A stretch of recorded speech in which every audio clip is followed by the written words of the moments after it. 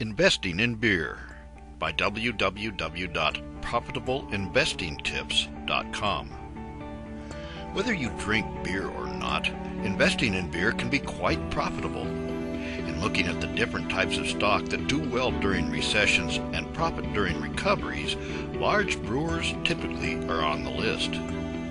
Whether your beer of choice is made by Anheuser-Busch or Inbev, Molson Coors or Carlsberg, these companies have the capacity to make money year in and year out. There also have been a series of mergers and acquisitions in the brewing business over the years, making for some interesting investments. Picking new winners with newcomers to the business, as well as each reshuffling of the international brewing business, can be profitable when investing in beer.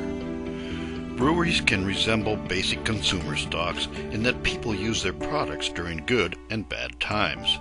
This can make these stocks somewhat recession-proof. These stocks are part of how to invest in the stock market during hard economic times.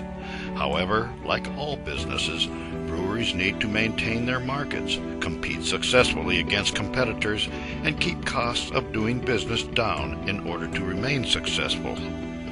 When picking stocks, no matter how promising they seem, it is always wise to stick with the basics of stock investing.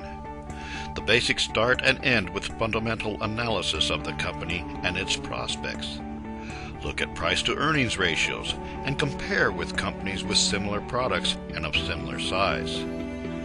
When investing in beer, look at the Molson Coors and Carlsbergs of the world, especially if you are assessing if Inbev's most recent acquisition is likely to be profitable or not.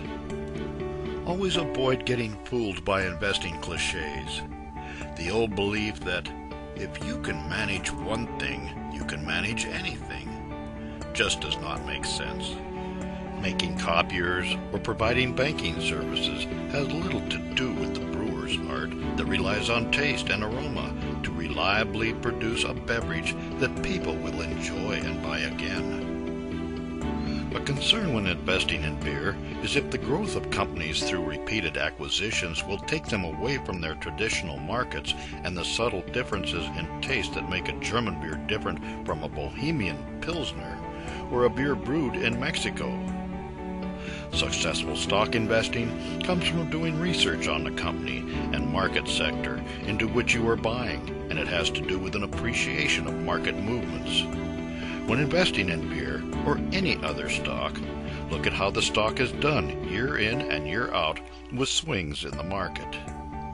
Look at what the company has said about its prospects and its plans and just how accurate those statements turned out to be. No matter how well a company is doing, its stockholders are always interested in more money. So, buyout offers that are sweet enough can change the 1,000-year-old ownership of a beer company overnight. When that happens and you are a shareholder, you need to decide whether to sell at an inflated stock price when a hostile takeover is in the process, wait to see if the price goes higher, or wait for the takeover and take your chances. As Inbev and others grow by making acquisitions, this is not just a theoretical exercise.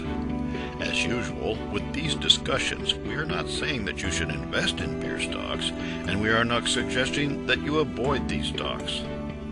The point is that you should thoroughly investigate stocks before buying and stay current with all factors that will affect current and future stock price. For more insights and useful information regarding investments and investing, visit www.profitableinvestingtips.com.